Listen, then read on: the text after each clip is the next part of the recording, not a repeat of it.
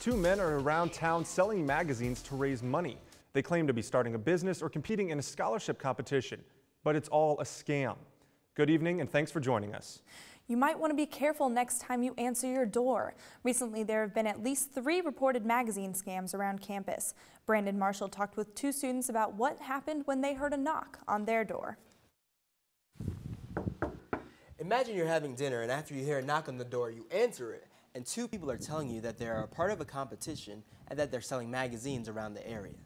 Interested, you invite them into your apartment to hear more information.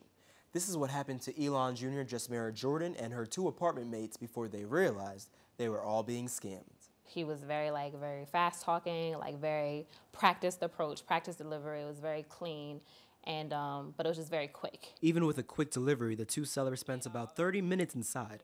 Uneasy, yet still wanting to help, Jordan paid for the magazines with checks instead of cash. They're checks from a bank account that had been closed for 3 years, so good luck getting money out of that. Jordan called campus police once the 2 people left. The officer who responded saw one of the sellers in the parking lot. The officer gave him a warning because he did not have a permit. The seller then left the Crest Apartments and later that night approached residents here at College Station. And he continued to tell me that he was a Boy Scout. It was a boys versus girls competition, and that if he got enough points, he would get a scholarship to win a free trip to Italy. Elon senior Rachel Berman gave the man $100 after she subscribed to the Rolling Stones and Self magazine. When the guy left, Berman went online to check out the website that he mentioned. It looked okay at first. So I looked up that company again and typed in scam next to it in Google.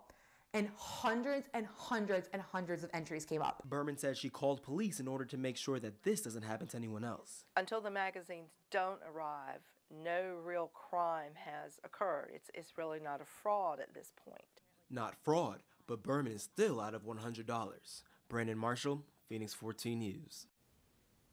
The investigation is still ongoing.